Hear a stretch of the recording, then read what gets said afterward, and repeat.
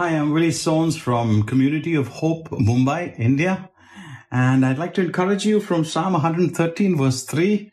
It says, from the rising of the sun to the going down of the same, the Lord's name is to be praised.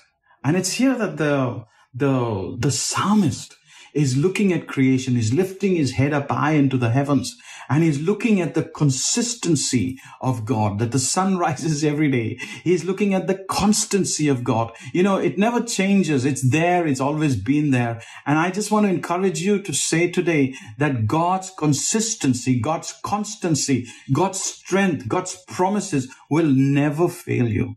And he also says that, the Lord's name is to be praised. Now, the Lord's name, name is very important. Name carries authority. God's name carries his glory. God's name carries his majesty, his beauty. And in the name, the Bible teaches us that in his name, sickness will go. In his name, demons will flee.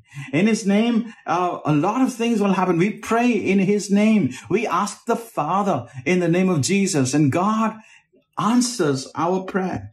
His name communicates his love, his beauty, the way he died for us and gave himself for each one of us is to be praised. Praise is very powerful. As you continue to praise him, as you continue to lift up his name in song and, in reading the scriptures and in praying that, praise is very important because the Bible says that praise breaks the yoke of the enemy. It breaks the fetters of iron. Praise gives you a victory walk. Praise makes you more than a conqueror. And today I pray that your victory walk and your conquering ability would come as you praise. God bless you richly today. Amen.